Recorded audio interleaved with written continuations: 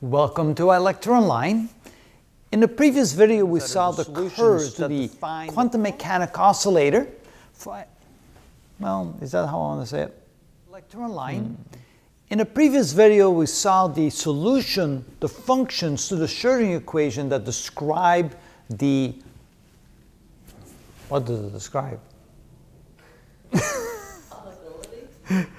No, they're not the probability density functions. They, yes, they're called wave functions. Okay, ready? Go. The way to mathematically, I'm not, hang on, I've lost. Then was able to represent these functions. I'm not saying it right. It's not coming out. Let me try again. Polynomials. So the question is, what are those? Well, it turns out that these are operators that allow us to find the solution. I don't know what those things are. Come on, give me a break. Yay. And don't you dare put that on there.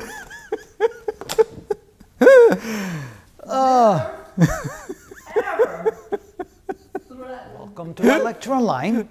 In the previous video, we were trying to figure out how to best represent the solutions to the Schrodinger equation that describes the quantum mechanic oscillator.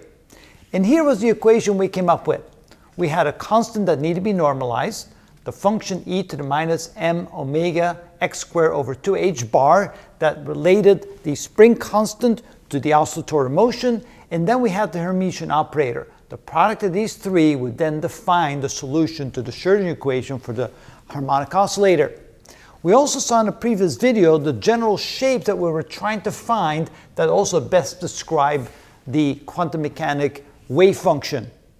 Now, when we combine these two and we're trying to figure out how to best represent the mathematical equation of the solution of the Schrodinger equation, we found that the Hermitian operator is the one that could do it, because if you take a look at the graphical representation of the Hermitian operator, you will see the same kind of functions, except this one is upside down perhaps, but you can see that this looks exactly like this.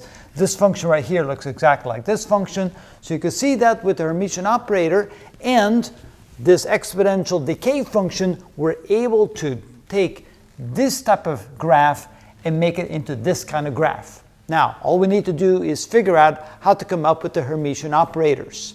Well, here are the equations that define how to define or how to derive those equations. We have two types. We have what we call the probabilitists, that's very difficult to pronounce, and the physicist Hermite polynomials. They're basically the same with a slight difference that one is kind of a factor of the other. So notice that we can get the physicist Hermite polynomials by taking the probabilitist Hermite polynomials, multiplying it times 2 to the n over 2, and then taking the function of the square root of 2 of x instead of just the function of x. And then you can see that you get virtually the same result. What's best for what we're trying to do here with the harmonic oscillator, we're going to take the physicist Hermite polynomials. And the way they're calculated is you simply take minus 1 to the n power, of course, n means for all the various quantum mechanic energy levels that we're looking for, times e to the x squared, and then the nth derivative with respect to x of e to the minus x squared. If we then operate on the various functions, we can then see that these are the results that we get for n equals 0, n equals 1, n equals 2, n equals 3, n equals 4, and so forth. So, for example, for the n equals 2, we get 4x squared minus 2, and that would then go right here, except for one more change.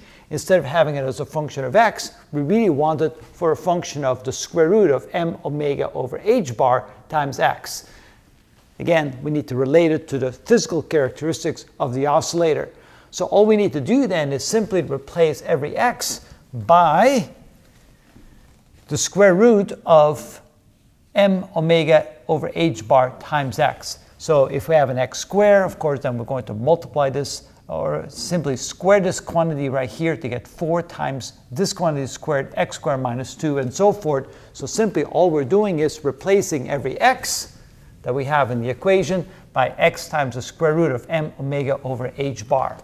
And so essentially, when we then find the solution for n equals 0. We get this constant right here, which we're going to normalize, the exponential function that then brings the function down to the x-axis when we go to a large x value, and then the Hermitian polynomial that will then give us the proper curve depending upon what energy level we are in the oscillator, or what quantum number we're using for the oscillator. So for quantum number n equals 0, we get 1 for the Hermitian operator, or basically I should go over here.